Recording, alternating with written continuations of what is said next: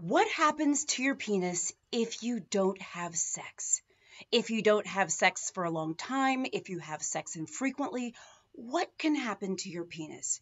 Guys, I'm Dr. Jen Caudle, practicing family physician, on-air health expert, and video creator. That is the topic of today.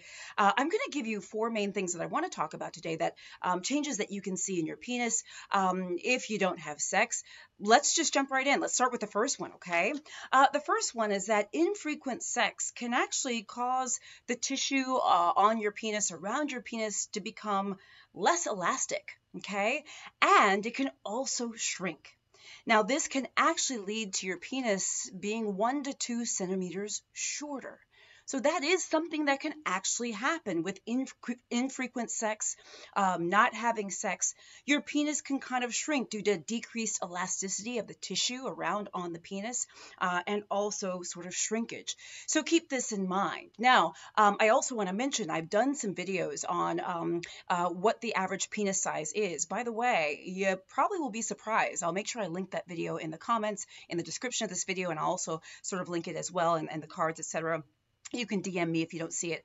But we're also going to talk about a few other things I think is important. I should also say, the reason why I'm doing this video is, by the way, as a family doctor, I talk about all sorts of health, everything, right? Blood pressure, cholesterol, diabetes, etc., men's health, women's health. I did a video on what can happen or what happens to your vagina if you don't have sex. And a lot of people watch that video asking, well, what happens to the penis if you don't have sex? So that is where this video is coming from. And I think it was an excellent question, okay? So the first thing is that, yes, your penis can kind of shrink. It can become less elastic. It can kind of have some shrinkage, okay? If sex is infrequent, if you don't have sex. All right, moving on to the next thing. And I think this is really important. This is not just a vanity thing, and I want to be very clear. When I talk about sexual health, and this is something we should all feel, this is about our overall health. Sexual health is part of overall health.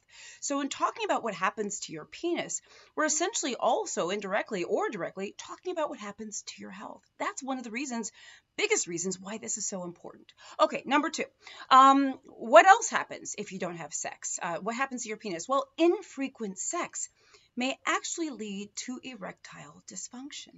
That's right.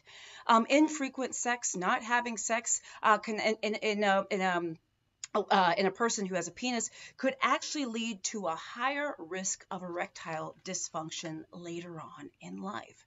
Now, there's a number of reasons why this potentially may be the case. And I also want to say, this is not one size fits all, okay? But this is according to some of the best evidence we have at this time. These are some general principles that we do think apply to many people who have penises, okay?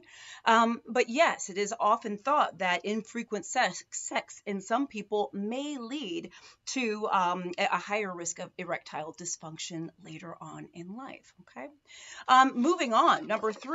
So, and before I tell you what number three is, let me explain just very briefly when we talk about erections, okay? Erections are very important because what happens when someone gets an erection is that there is blood flow that goes into the penis. That is one of the main things that causes it to be erect. It is blood flow. Now, remember, blood flow is really important to our whole body for so many different reasons. Blood carries oxygen, all sorts of it, does a lot of things. So blood flow in general, for most parts of our body and most things, is actually a good thing.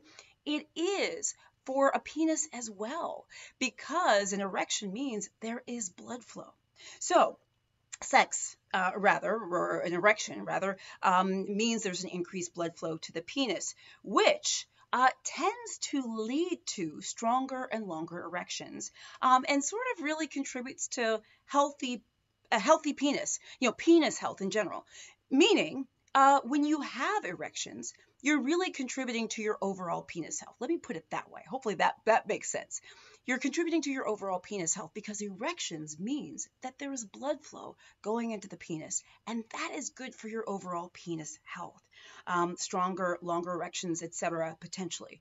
If you're not having erections, if you're not having erections frequently, etc., you may be at a disadvantage. You may not have that advantage that some other people may have if they are having, more frequent erections, okay? So keep that in mind. That erection is about blood flow, and blood flow to the penis, that's a good thing, okay?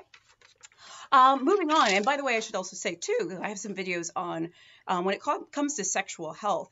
It's not just about what happens to the penis if you don't have sex or don't have sex for a long time. I do have videos also on what happens to your penis as you age, because there are changes that naturally occur, just like with a vagina, there are changes that occur.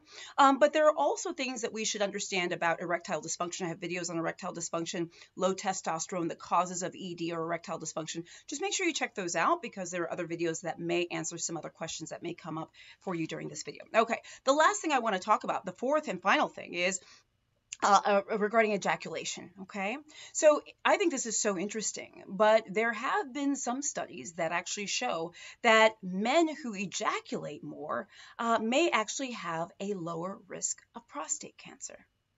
That sounds like good news to me, and I have a feeling it probably sounds like good news to a lot of people. And I think it's also hopefully reassuring to you as you're watching this video that, this idea of erections, it's actually a physiological function that is healthy for our body. Ejaculation, actually, we think of as sort of a healthy process, okay, for our body.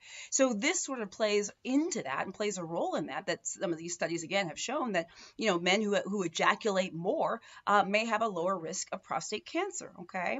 Now, there are some studies that sort of refute this. This is up for a little bit of debate depending on, which experts you talk to. Some may have a different spin, but a higher rate of ejaculations has been associated with a lower risk of prostate cancer.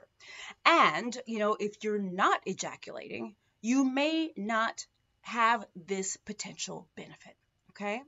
And that's something really important to keep in mind. The point here is that not only should we be taking care of our minds and our heart and our kidneys and our liver and our pancreas and our, our extremities and all sorts of stuff, our skin, but our sexual organs are not just for sex. They also have a place and a role in our overall health. When it comes to the penis, erections are healthy. It means blood flow. Ejaculation can be very healthy, and so much more. And by the way, these four things that I mentioned are just four things that can happen if you don't have sex, things that can happen to the penis if you don't have sex, potentially, right? There are so many other things. You think about the psychological aspect. Remember that sexuality, sexual intercourse, being sexually involved with someone, there's intimacy in that. There is a lot that goes on and in with that gives us benefit, okay, that I'm not mentioning, that you may not get if you're not intimate with someone or sexually involved, okay? So keep that in mind. This is just a beginning. But just remember, okay, that, sexual health is very, very important. As always, I am an advocate of safe sex, appropriate sex, consensual sex, and all of the above. What I would say is if you have any questions about any of this, ask your doctor. Use this video as a starting point to say, hey doc, I want to talk to you about X, Y, or Z, ABC. Also take a look at some other my other videos about what happens to your penis as you age, injuries that can happen during sex, low testosterone, erectile dysfunction, and things like that. But a healthy sex life can be very, very important for our overall health.